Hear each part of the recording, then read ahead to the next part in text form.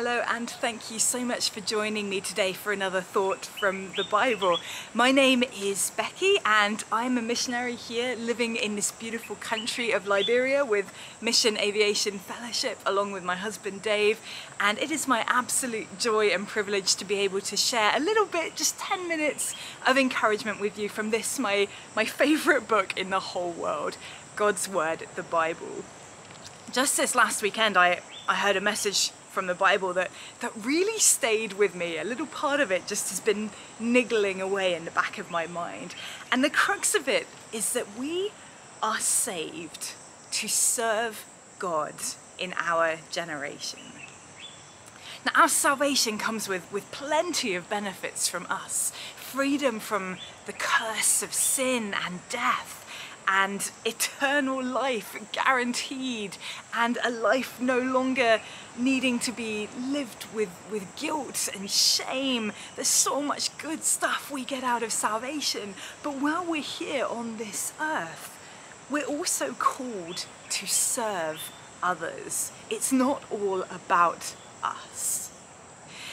But there's often a feeling that this means doing something absolutely epic, right? We should all be out there planting churches or preaching the gospel or selling everything that we own and moving off to some far-flung location. And you know, those things may be part of your calling, possibly, but they may not be. I just love that the Bible shows us characters who served him wholeheartedly with the gifts that they had. You know, we're told about a group of women who were wealthy, who supported the ministry of Jesus. They used their means, their wealth, to spread and further the gospel message. In the book of Acts chapter 9, we're told about a woman called Tabitha or Dorcas. And this woman becomes ill and actually dies, at least for a little while. When Peter arrives on the scene, the crowd there, they're not talking to him about the amazing sermons that this woman preached. They're not talking to him about the tally of people who were saved as a direct result of her work. This is what they were saying. We read in Acts chapter 9 and verse 39. Peter went with them, and when he arrived, he was taken upstairs to the room. All the widows stood around him, crying and showing him the robes and other clothing that Dorcas had made while she was still with them. Now, this woman, Dorcas, clearly had a gift for tailoring. She could make robes and clothes, clearly of a decent enough quality that people were showing them off after her death. I don't know if she used that gift to make a living. We don't have that information, but I can imagine that she may well have done. But she also used that gift for God's glory by using her skills to help the poor, to help those widows who had no hope and no income and no one to provide for them. Dorcas sacrificially gave of material, of her time, of her skills for God's glory. And the people, they were devastated when she died, because while she was alive, she recognized that she was saved to serve, that she could use the gifts and the talents that she had for something greater than simply providing for herself, but instead for showing the love of God in a real and practical way. Now, every single one of us has gifts. All of us have talents. Even if you don't think that you do, I can guarantee you there is something that you can do well. So all of us have things that we are good at doing, and all of us have things that we are less good at doing.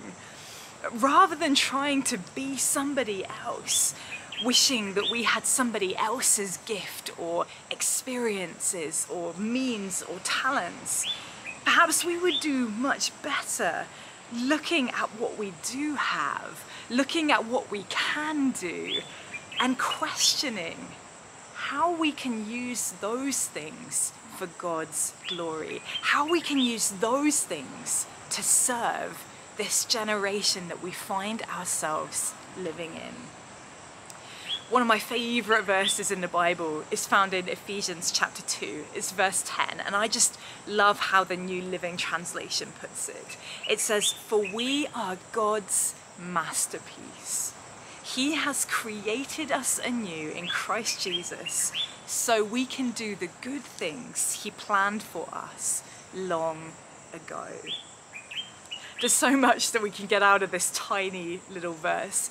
Firstly, God views us as His masterpiece, His workmanship, the very best of all of the things that He has created.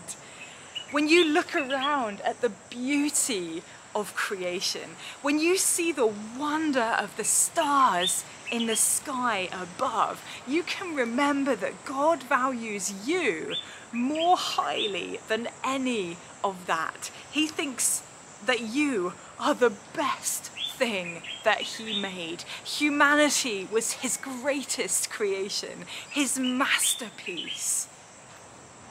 I'm not making that up. The Bible says so. And yet how often do we say otherwise? If only I had more skills. If only I had different skills. If only I had better skills. I could use them for His glory. But just me as I am, I'm nothing special. That's not what God says. He says you are a masterpiece. Or perhaps we get caught up thinking about our past lives, thinking about things that we did in our history. How could I possibly do anything good for God? He knows what I've done. He knows the kind of person that I was. And yet this verse assures us that we have been created anew in Christ Jesus. We don't need to cling on to the things of the past which He has wiped away. And finally, He planned good things for us to do long ago. As in, He made you the masterpiece that you needed to be to do the good work that He had in mind specifically for you. That is an encouraging thought. If He has called you to something, then He has or He will equip you for that something. You don't need to be somebody else. You don't need to worry about what other people may or may not be doing. You don't need to compare yourself with another person, feeling that their kingdom impact is so much greater than yours could ever be. All you need to do is to work out how you personally can use your gifts and your talents and your skills to glorify our great God and to serve this generation. Isn't that just beautifully freeing today? What contentment and joy we could live with if we truly got to grips with this truth. Yes, we are saved to serve, but in our own uniquely special ways. And when we find those, when we start walking in them, there is nothing quite like it. So that's a challenge for us all today. How can we use our uniquely special skills for God? The first step is to identify what those skills may be. Are you good at cooking or cleaning or administration? What skills do you possess? Maybe you could use those amazing cooking skills to cook a beautiful meal for somebody who is living alone and is isolated and feels lonely and lost. Or for somebody who has nothing, somebody who finds themselves living on the streets. Maybe you could offer those amazing cleaning skills to help at your local church, to make sure everything is spick and span when guests come into that building. Maybe You could use that administration expertise to volunteer an hour or two to help with a local charity or ministry that is reaching out with the gospel message. Whatever skills, whatever gifts you have, no matter how small they may seem, you can use them to serve. You can use them for the glory of God. And if you don't know where to start, just start with a prayer like this. Heavenly Father, please show me the gifts and the skills that you have given me. And Holy Spirit, please guide me in how to use them for your glory. Amen. Thank you so much for joining me today. I'll be back on Wednesday next week with another thought from the Bible, so I will see you then.